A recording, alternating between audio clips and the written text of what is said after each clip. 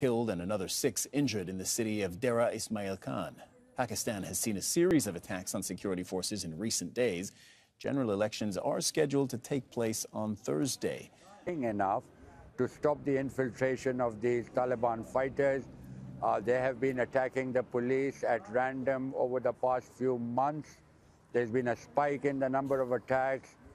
Dozens of policemen have been killed in several police stations. So the attack coming, as you mentioned, just days before the election. Is there a reason to think that this is connected to the elections? Well, it's doubtful because the TTP and its affiliate groups, there's a new group which is called the Movement for Jihad in Pakistan, the Tehreek-e-Jihad Pakistan.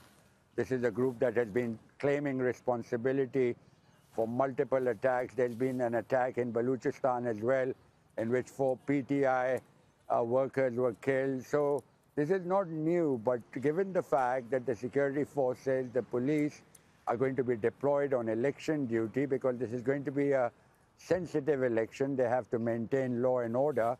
So therefore, there is likelihood of more attacks against the police at a time when they're busy in election duty. But this is not something new, and it's likely to continue until the issue is resolved with Afghanistan and how Pakistan deals with these groups.